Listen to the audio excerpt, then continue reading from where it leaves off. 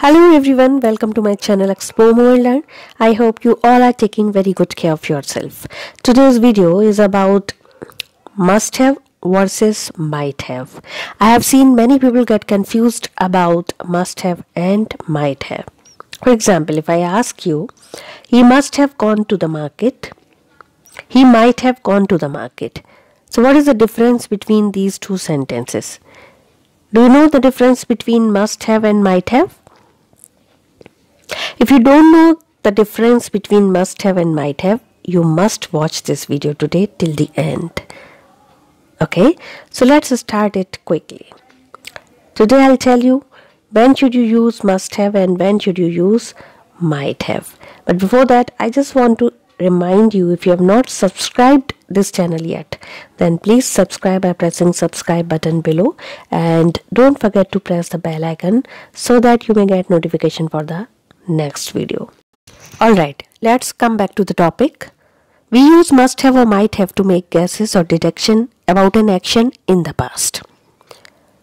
So when you make a guess about an action which has happened in the past, you use either must have or might have. But there is a difference. What is that? You'll come to know about it.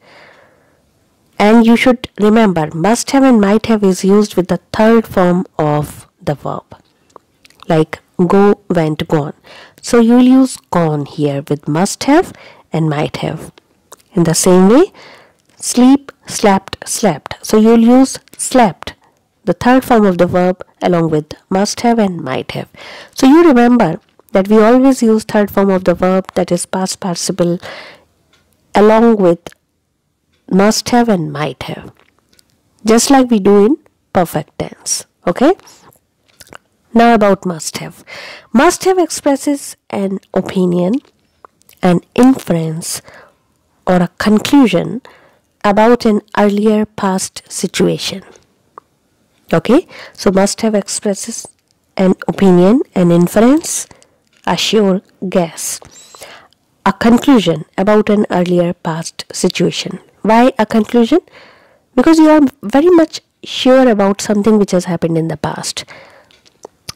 At that time you use must have. When you make a sure guess, when you make an inference about an action which has happened in the past, you use must have. And we use it when we believe that the action has definitely happened.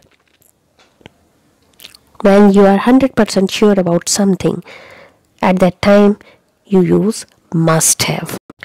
For example, he must have slept by now. You are using must have as you know about a person very well. You know about his time schedule. That's why you are very much sure about an action which has happened in the past.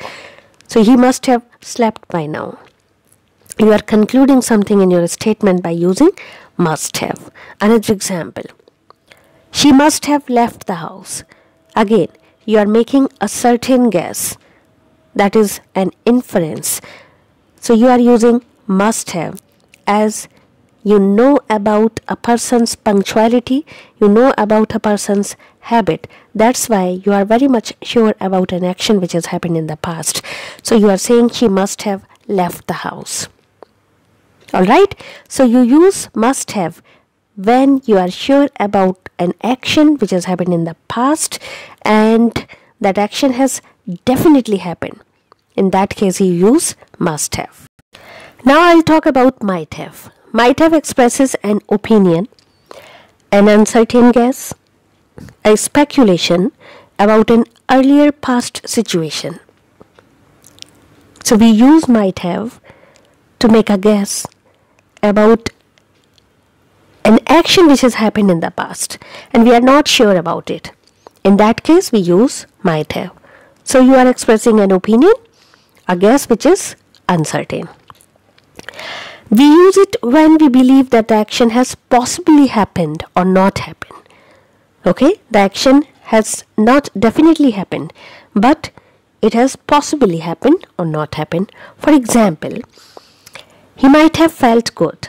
So you are not sure about it. That's why you are saying he might have felt good. So you are just making a guess about which you are not sure. Another example, she might have joined her job today. So here also you are not sure about it. That's why you are saying she might have joined her job today.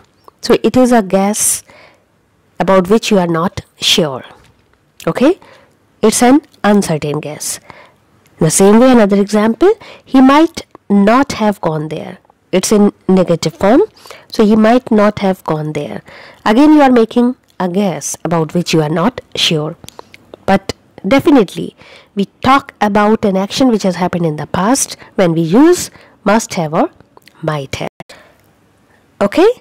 I hope you have understood it well. But for a better understanding, I'll tell you the difference between must have and might have again in short. So must have expresses an inference, that is a sure guess about an action in the past that definitely happened. Okay? And might have expresses a speculation about an action that possibly happened or not happened in the past. So here we talk about an action which has definitely happened in the past. And here we talk about an action which has possibly happened or not happened in the past. So here you are sure about something which you are saying, but here you are just making an uncertain guess. So this is the difference between must have and might have. I hope you have understood it well now, right? So don't forget to subscribe this channel by pressing the bell icon. And if you have liked this video, then please press like and share it with your friends, with your family members. Thanks for watching it. Very soon I'll bring another video. Till then, take care. Bye-bye.